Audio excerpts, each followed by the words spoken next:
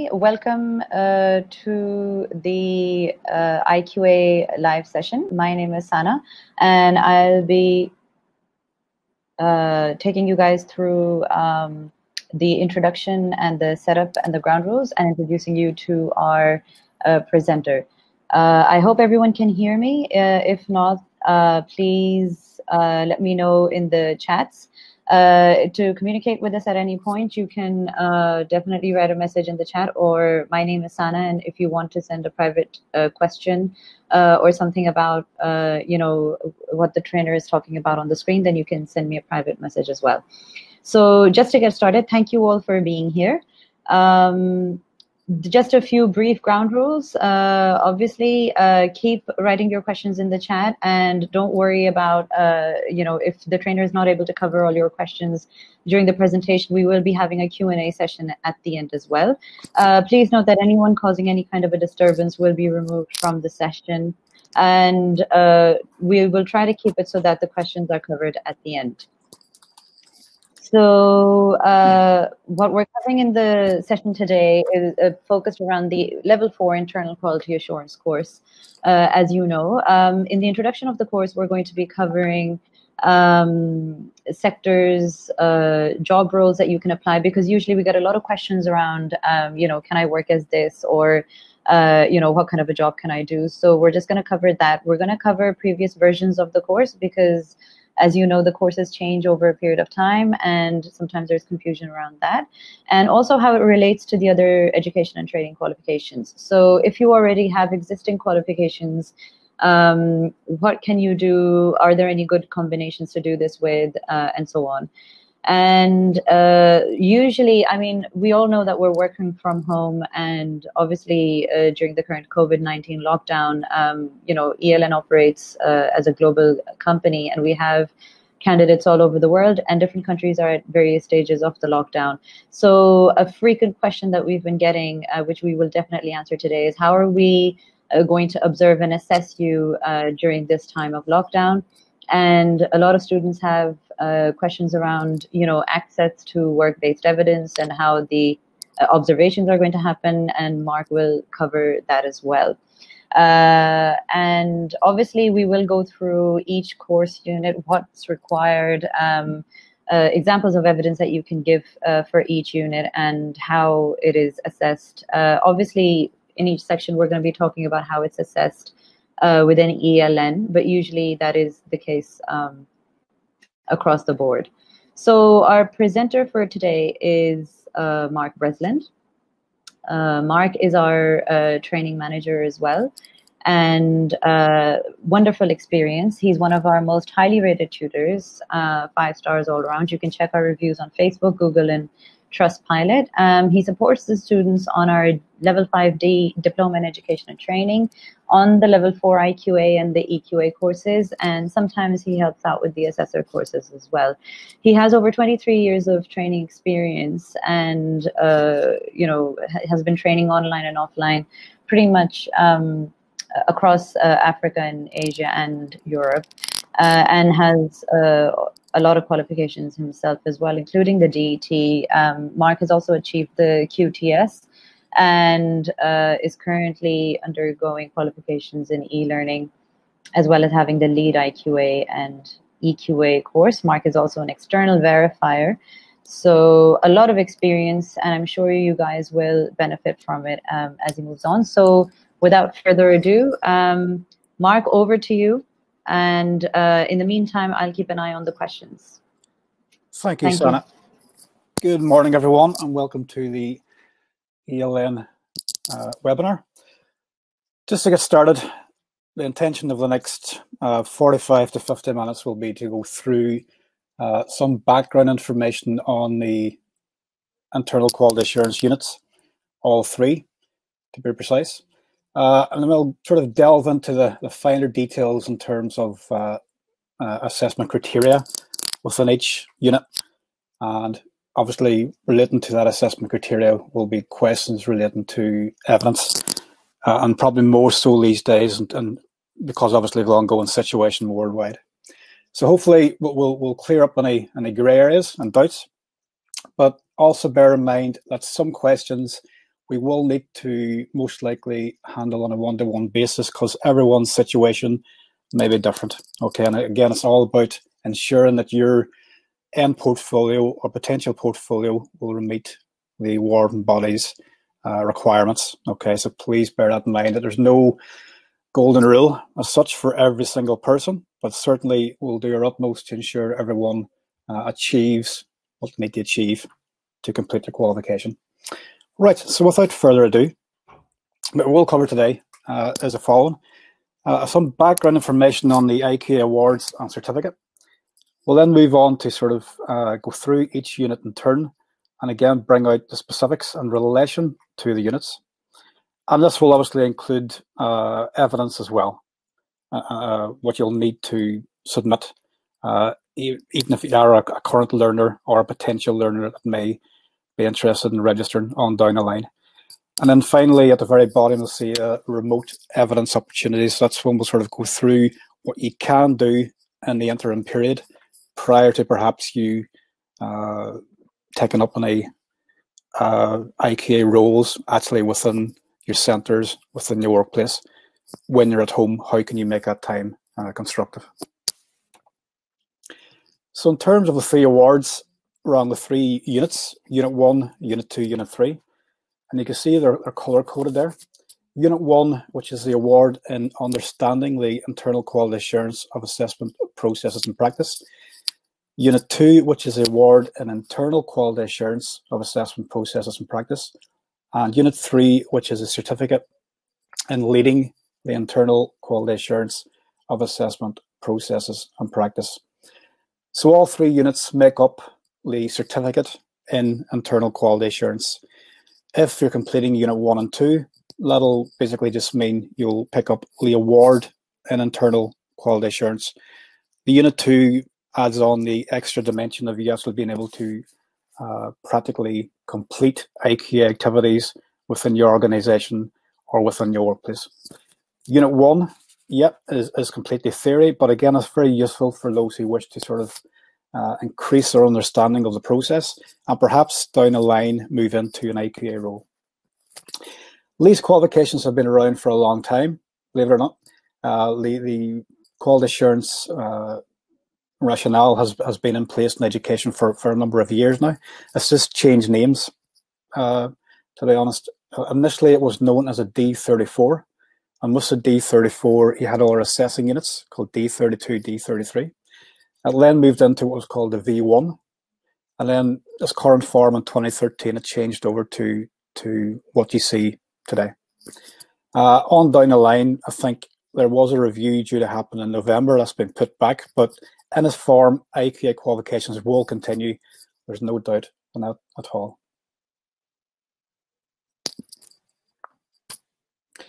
All IQA is based around the IQA cycle. Okay, this is what sort of we use within the quality industry to ensure that learners and assessors achieve what they want to achieve, and standards and assessment is upheld throughout organisations and throughout centres. You can see there are 5 elements to the cycle, and they all deal with the various elements contained within IQA. All these elements of the cycle are covered within the assessment criteria, more so in Unit 1 initially. You're then expected to put this into practice in Unit 2, and obviously lead the practice in Unit 3.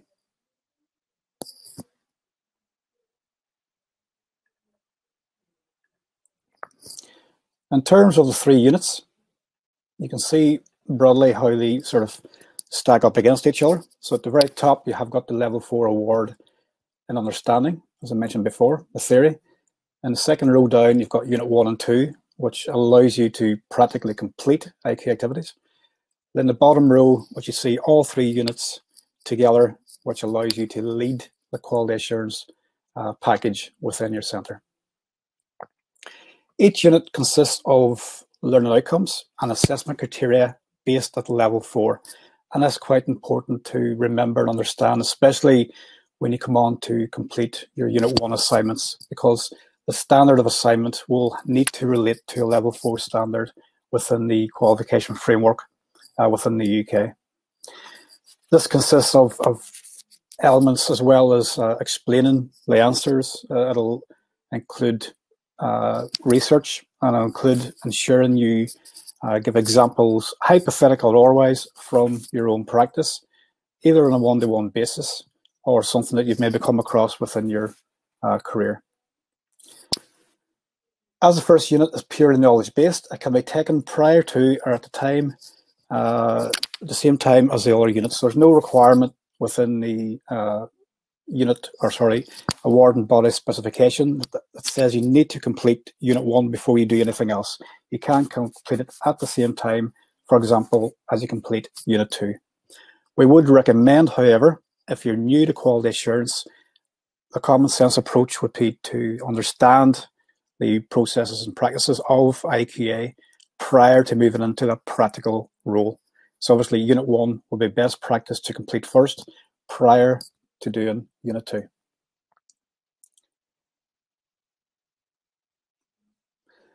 Prerequisites of the qualifications. Again, everyone needs to be 819 plus. Core skills themselves, there's no formal entry requirements for the training course. However, we do expect that candidates must have sufficient reading and writing skills in order to complete the course. Obviously, you will need access to internet using a laptop, PC or tablet, and obviously using an up-to-date Windows, Android or Apple operating system.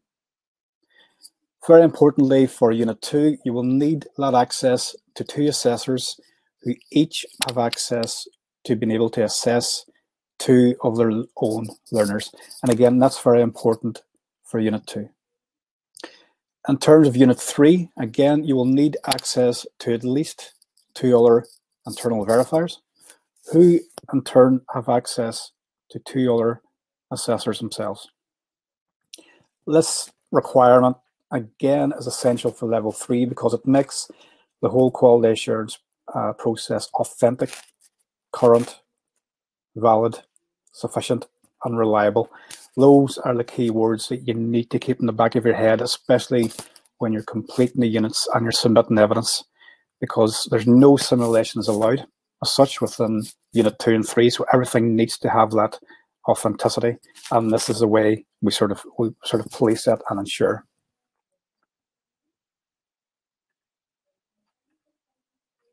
So let's get into Unit 1. So Unit 1, as I mentioned before, consists of one knowledge unit, which is called the Understanding the Principles and Practices of Internally Assuring the Quality of Assessment. And as mentioned before, it can be taken by anyone, whether they're quality assuring or not. I mean, we do find a lot of managers, administrators, supervisors, and potential IQAs like taking this qualification because it gives them that insight into what their staff should and can be doing in terms of IQA. There's a total of 6 learning outcomes in the knowledge unit, and these outcomes range from the context and principles of IQA, goes on to how to plan the IQA of assessment, goes on then to discuss techniques and criteria for monitoring the quality of assessment, how to internally maintain and improve the quality of assessment, how to manage information which is relevant to the IQA of assessment, and finally it finishes off with legal and good practice requirements for the internal quality assurance assessment. All the learning outcomes have assessment criteria obviously relating to them. And again, that's where it gets into the finer details again. In terms of evidence, as I mentioned briefly before, it being a Level 4 course, you are required to complete a series of assignment-based answers, the questions of which are mapped across to the learning outcomes and the assessment criteria. You're encouraged, other than the actual assignment answers, to also include supplementary evidence, which is sourced from your own practice and also research, which you can complete online or obviously by your reading books as well. Not all research needs to be done online. Of course, you can go back to the other system as well. If you're not currently a practicing IQA, which in probably most cases those completing the Unit 1 are not, hypothetical examples can be used. And again, this can be in the form of policies, procedures, which perhaps you've sourced online, IQA sample and documentation, which is sourced online, and perhaps even more probably relating to yourself, your CPD record. All those are examples of information which you can use. Obviously, there are certain stipulations relating to online research in terms of plagiarism. We take a very dim view, obviously, of plagiarism. It goes against our own ethos and that of the awarding organisation. So we're very strict in terms of this. We must make sure all of your work is of your own being in terms of written and also research as well. As we mentioned, level 4 research is required. Okay, so just be careful when you do complete, or if you're completing these types of questions, that you cite your sources correctly and you include all your research material as you would expect to see yourself if you were reading from a textbook. Okay. As I said before, there's no issue with research. I said, in fact, you need to have research. You just need to be careful which way you transfer this onto your written text. Feedback. Once you actually upload your documentation onto our e-portfolio, it is given upon receipt, and we've got quite a quick turnaround on our feedback. It's usually done within the working week in 48 hours. Obviously, we do have public holidays and times of we get extremely busy, but 99% of the time you will receive your feedback within that golden turnaround period.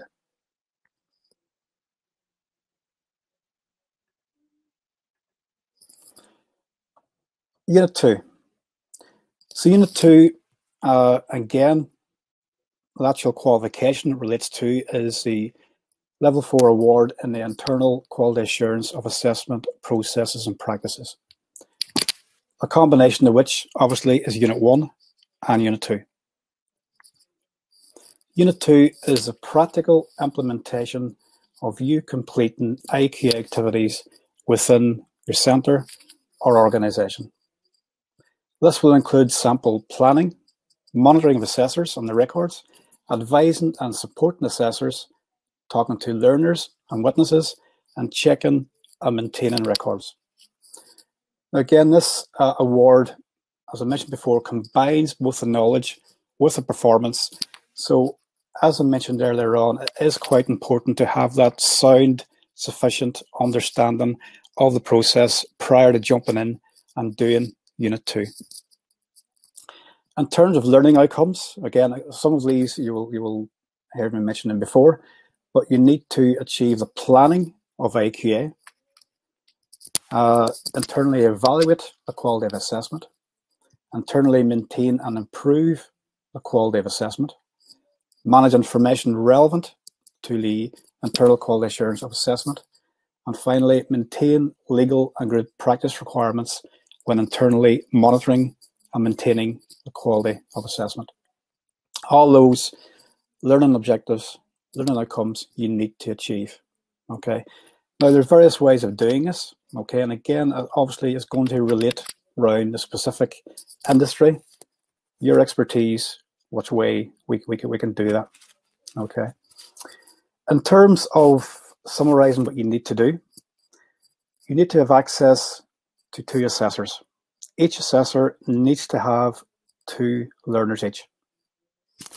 With each assessor, you need to complete 2 IQA sampling activities. And again, the awarding body is quite strict, and the Education and Training Foundation are quite strict into what these sampling activities are. The first activity is an observation of assessment practice, which includes questioning. Not to insult anybody's intelligence, observation is actually direct face-to-face observing the assessor completing some form of assessment with a particular learner. The second IQ activity is a review of the assessor's work product.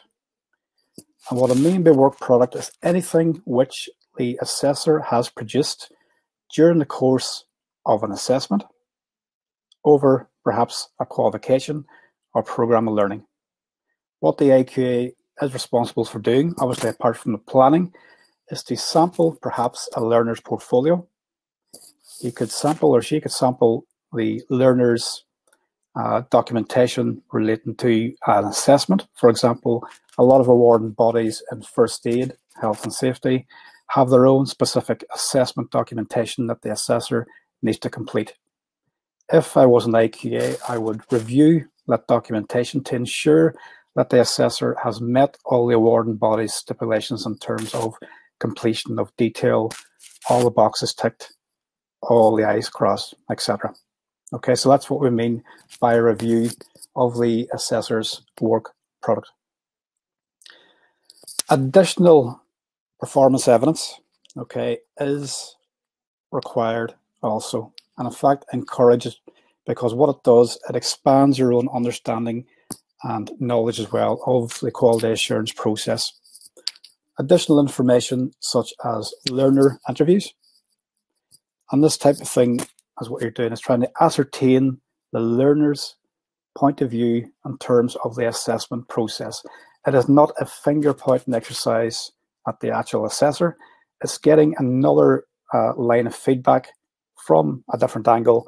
So perhaps moving forward, the quality of assessment within the particular centre can be improved. Not always the case, but certainly another angle which should be explored.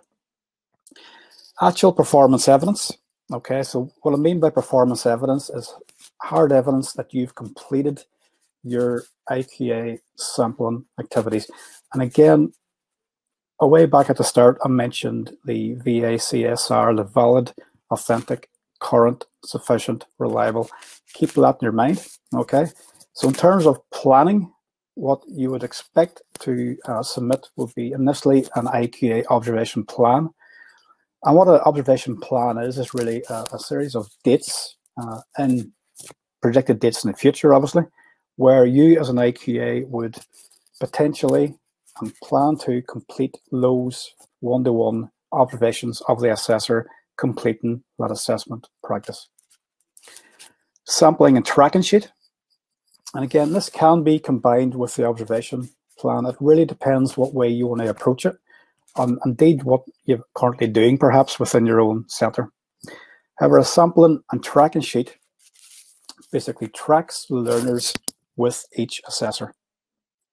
It also details perhaps what units or what parts of the qualification you as an IQA wish to sample throughout a particular course or qualification or program of learning. As a good IQA, you're not always going to sample the same elements of a program or qualification.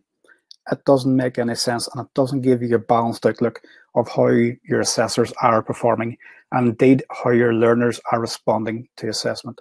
So that sample and tracking sheet is very useful for, again, for projecting and planning what, when, and how you're going to complete that sampling.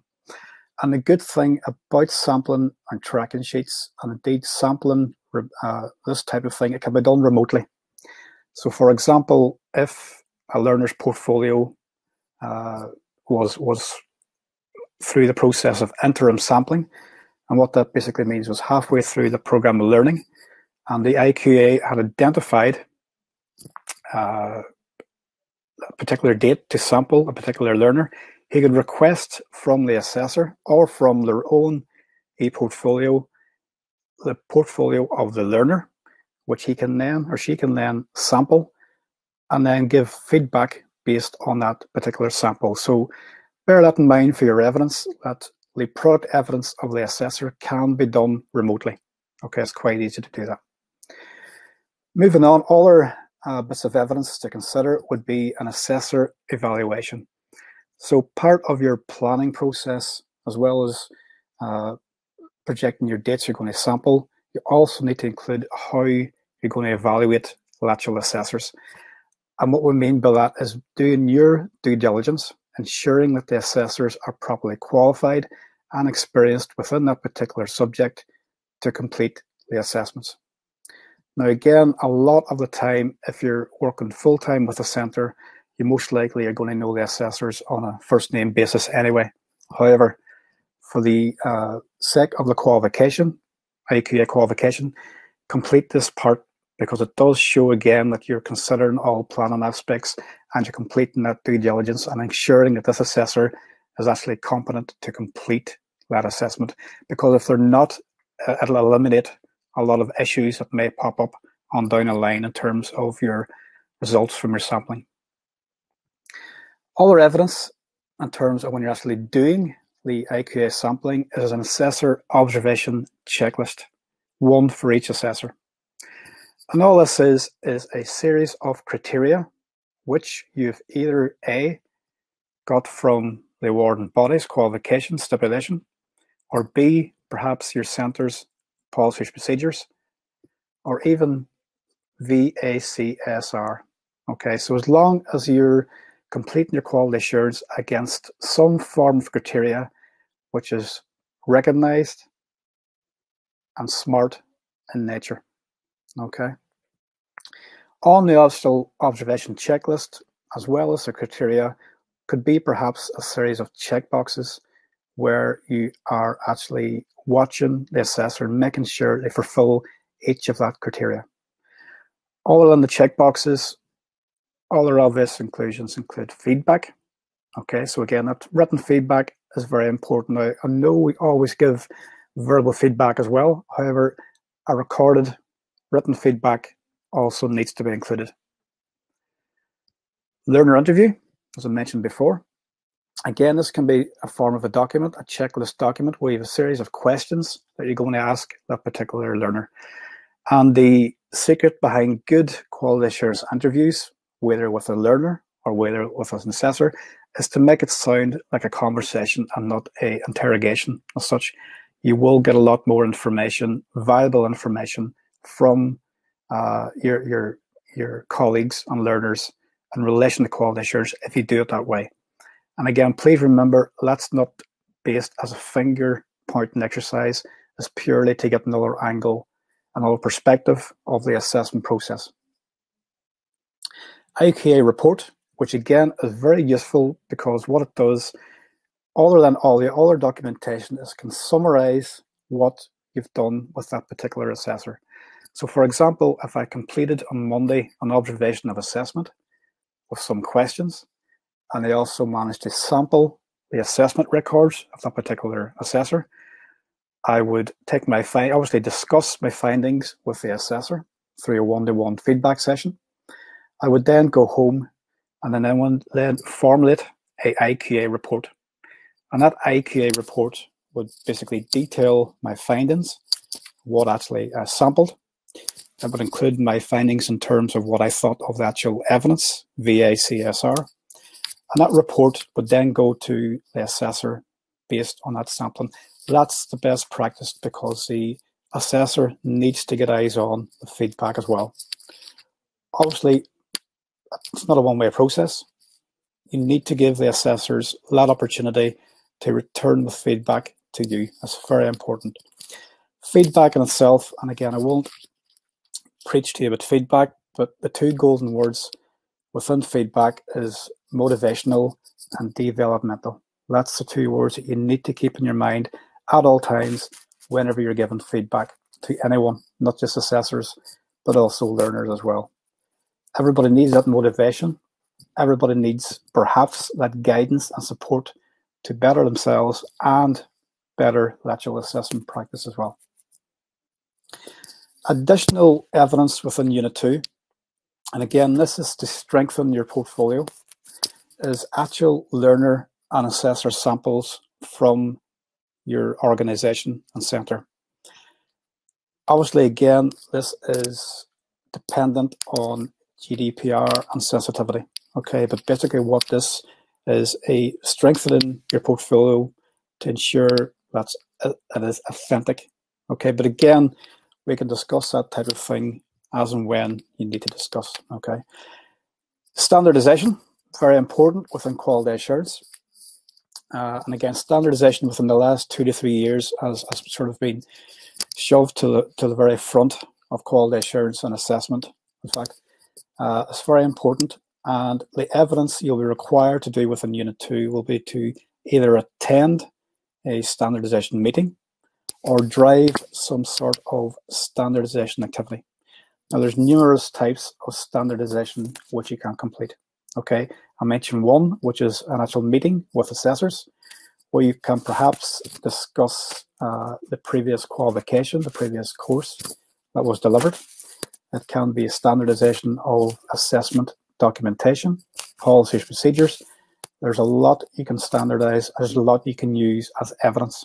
So other than perhaps a meeting agenda, you can show evidence of you driving an actual assessment wrong, a standardization activity. What else we need? Criteria. Yeah, used for basing judgments on. So even though you've got your documentation relating to your observations, we would also need to see what actually you're basing it on. And this can be anything from your IQA rationale and actual strategy, your award and organization qualification specification, anything that'll point towards why you're doing this quality assurance. Okay, criteria again is a big one, because what we're trying to eliminate obviously across the industry is people not just doing quality assurance off the cuff 5 minutes after dreaming it up. That's not fair on assessors. It's not fair on learners. It needs to be standardized. It needs to be thorough and detailed. In terms of the observation details for Unit 2, other than all your performance evidence, which you mentioned, which needs to be VA-CSR, and main ways you can VA-CSR your documentation is ensuring it is the actual documentation that you used for your sampling activities. All documentation should be properly dated, signed, and countersigned. Excuse me.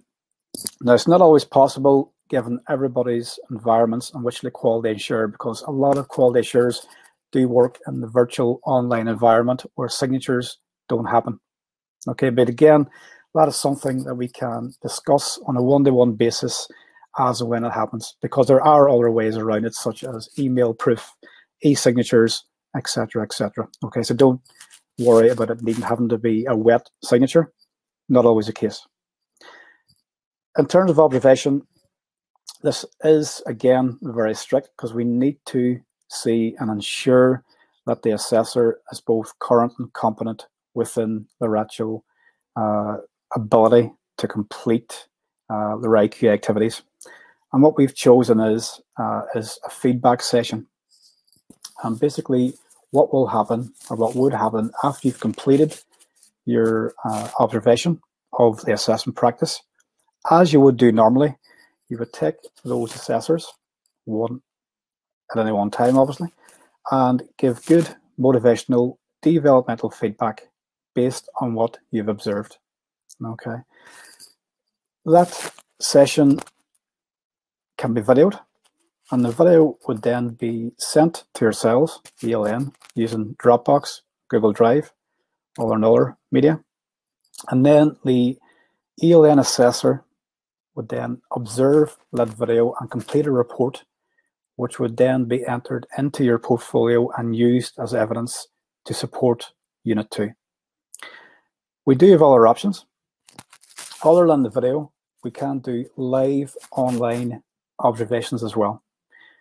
And what I mean by that is perhaps you giving feedback to your assessors with your ELN assessor actually online through the webcam, observing you complete that feedback session and actually completing the report live as it happens. Option 3, if you have a colleague who is competent and current, and those two words basically competent in terms of they have the internal quality assurance qualification already. In terms of current, they are and do complete quality assurance as part of their everyday work and responsibilities. They can actually be approved by ourselves to complete that observation on our behalf. Now, the process for that is stringent, as I'm sure you can appreciate it. What we need to see in all cases is their CV showing their currency, their qualifications showing their competency, and then we will get in touch with the colleague and have a quick discussion, and just basically satisfy ourselves that they meet all the criteria for that actual feedback session.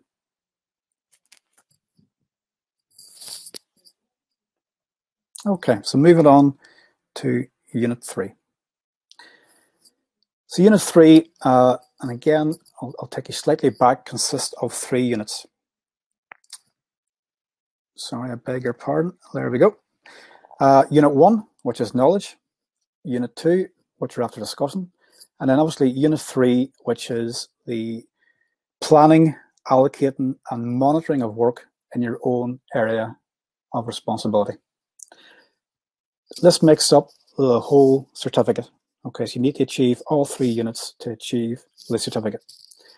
And again, the stipulations are quite stringent in terms of what role you're currently or intending to do within your organization or centre.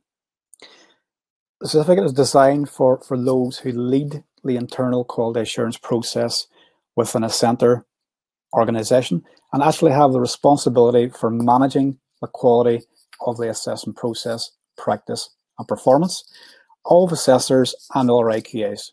Other IQAs is the key one here. You need at least that access to 2 other IQAs who each have at least 2 assessors. All the responsibilities of a lead IQA are numerous, including developing internal quality assurance systems and coordinating visits from external quality assurers. What this unit does, it combines the knowledge with the 2 performance units. Okay, so again, there is performance evidence required for this unit. There's a total of 4 learning outcomes. And again, I would split this down. I would say this is most likely a 70% theory, 30% practical, evidence-based unit. So in terms of learning outcomes, you've got to initially produce a work plan for your own area of responsibility. You need to allocate and agree responsibilities with your team members. You're to monitor the progress and quality of work in your own area of responsibility and also provide feedback, and review and amend plans of work for your own area of responsibility and then communicate those changes to your colleagues. To summarise those 4 learning outcomes and what you need to do, initially for the first learning outcome, you'll go into quite a lot of detail on what your role and responsibility is within your work environment, what your organisation consists of, what qualifications you deliver, you assess. You'll also discuss who your IQA team are. And again, without crossing any boundaries in terms of GDPR, you will be expected to submit evidence in terms of who your IQAs actually are in terms of details, qualifications, etc. From this initial theory-based explanation, you will then be required to complete a work plan. Now, a work plan sounds a lot worse than it really is. Okay, all the work plan is really a lead IQA sets out their series of tasks that they want to complete throughout any given period. Okay, and again, this can be quite simple in content, and we do obviously in ELN provide where we can and where practical templates which will help you and guide you along this process. We're not expecting you to be fully competent within the subject prior to taking a qualification. It is a learning process throughout, so please don't be thinking that you would have all this at your fingertips. We will help you along that way. Okay, so the work plan, as I mentioned, will detail what you intend to do or plan to do with the centre in terms of IQA. You'll then move on to designating tasks to your other team members. And team members, I'm chatting here in terms of your other IQAs. And again, these tasks, again, are numerous because you're basically allocating and designating tasks such as analysing appeals and complaints, arranging training, CPD, arranging standardisation, marketing and advertising, even managing budgets and audits. There's numerous tasks that the lead IQA can designate. Now, I know obviously these will vary according to centre and organisation, and we will be realistic in terms of what evidence you can produce. Okay, the main thing is to ensure that you fully understand how to complete the role on completion of your qualification. That's obviously the end result. Moving on from the actual designation of tasks, you then need to agree responsibilities with the actual colleagues through SMART. And again, specific, measurable, achievable, relevant, and time-bound, all in the form of objectives. And this is where the observation comes in. So what we will require is a observation evidence of you completing a meeting with your other IQAs and discussing those identified activities in terms of tasks and the responsibilities which you're sharing with your colleagues.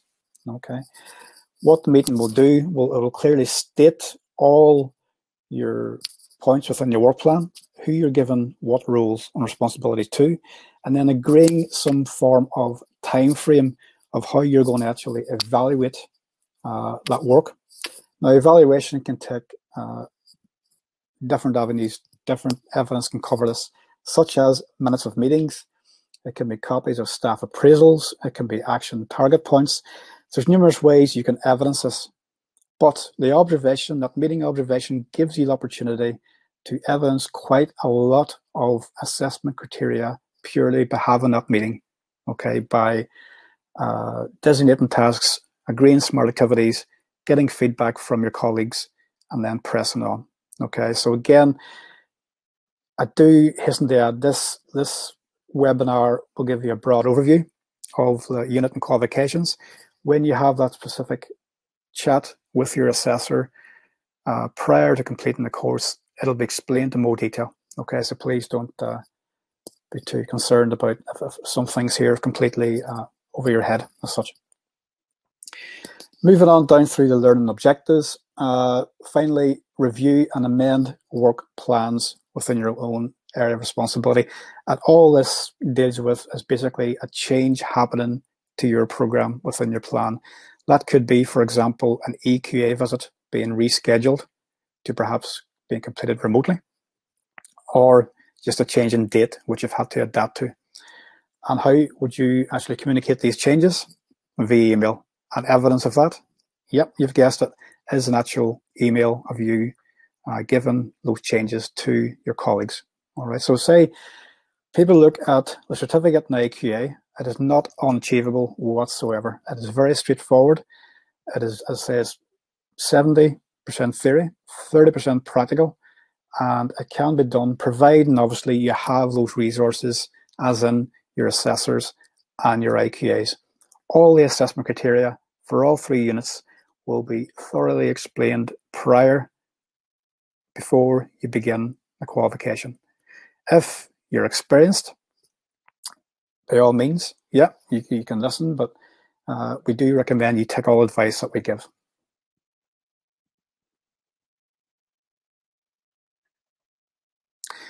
So in terms of remote evidence opportunities,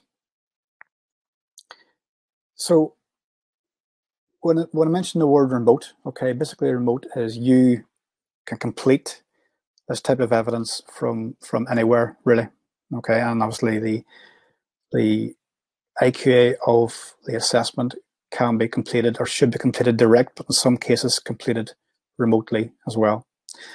As we mentioned in Unit 2, you can remotely sample the assessor's work product. Just to sort of refresh your memories, that is perhaps that particular learner's portfolio, which you want to sample, can be emailed to you. You can review it and then send back feedback via email, or in fact over Zoom, GoToMeeting, Teams, whichever you want to use. Okay, so again, that's quite an easy one, which you can do with your assessors. Learner interviews, again, this is quite a useful one to do for Unit 2, where you can arrange to call the learners and again go through that checklist which I discussed earlier on, those questions but are not questions, if that makes sense, your discussion with the learner to try and get that alternative perspective on the assessment process. How would you evidence it? You still evidence through the report. Standardization. Again, standardization more and more is being completed remotely anyway, regardless of you doing a course or not. So a meeting through, again, Zoom, GoToMeeting, Skype, etc. You can facilitate your two other assessors, your other IQAs, and discuss the standardization topic or go through the standardization activity. Obviously, evidence for this, again, no change from doing directly. You would have an agenda, you would keep minutes. All that is evidence that you've completed that form of evidence for Unit 2. Feedback to assessors in Unit 2. So again, that can be completed remotely as well.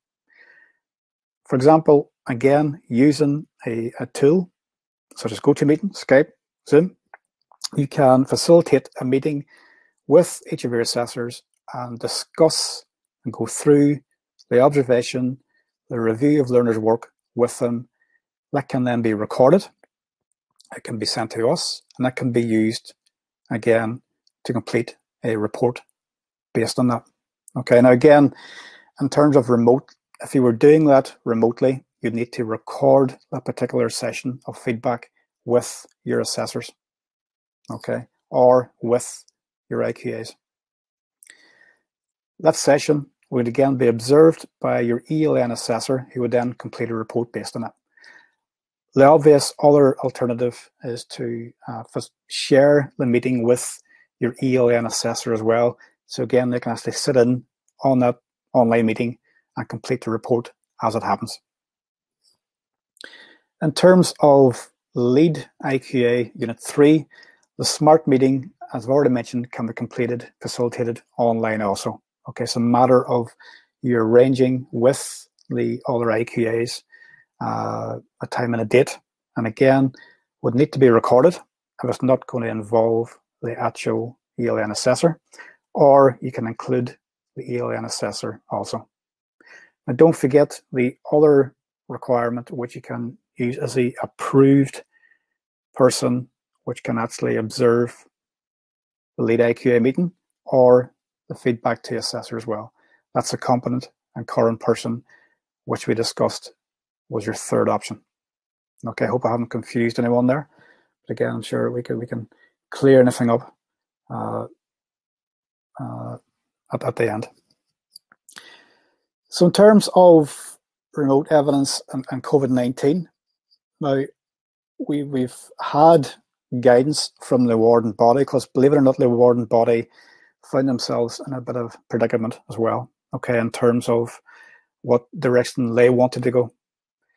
But we ourselves at ELN have been, since we started, an online learning provider, and we did make the most of remote sampling activities and remote assessment by ourselves. So by and large, our processes haven't changed as such, but I'm sure you can appreciate not everybody's case is going to be exactly the same. So we need to, with that in mind, if you're wondering about certain remote opportunities which you can complete as part of your IQA qualification, that can be done on a one-to-one basis. Okay, and again, we can get into specifics of what actually you mean in terms of what evidence you can produce, when it was produced, if it was previous, or if it's moving forward. But again, we need to be stringent and we need to be sure of the exact evidence before we make any decisions. And decisions are not always the same at every case. Okay, but with all that said, we are very flexible in terms of our approach. We're all very IT savvy, we like to think. So we can look at ways of making sure you can still complete the qualification and still achieve your desired result, which is perhaps a promotion or leading on to a brand new career path. Okay, so certainly we'll do everything and work with you. In terms of registration periods and COVID-19, As again, we've already stated that we shall work with everybody who is registered with ELN and ensure and protect the registration period whilst this ongoing situation.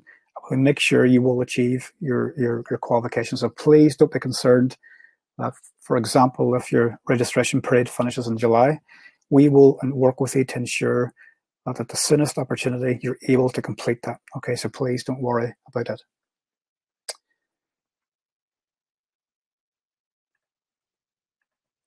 So to summarize, again, this was just only a brief introduction on all 3 units. Speaking from personal experience, the IQA qualification is invaluable. If you're interested in quality assurance at all, you will find it very interesting and worthwhile. It can transfer across a number of different sectors and industries. And if you've got a good eye for detail, you'll certainly enjoy it. And again, as I've said several times, the ELN assessor will work with you at all times to ensure and guide you to the correct evidence and making sure you meet and tick all those boxes in terms of the assessment criteria.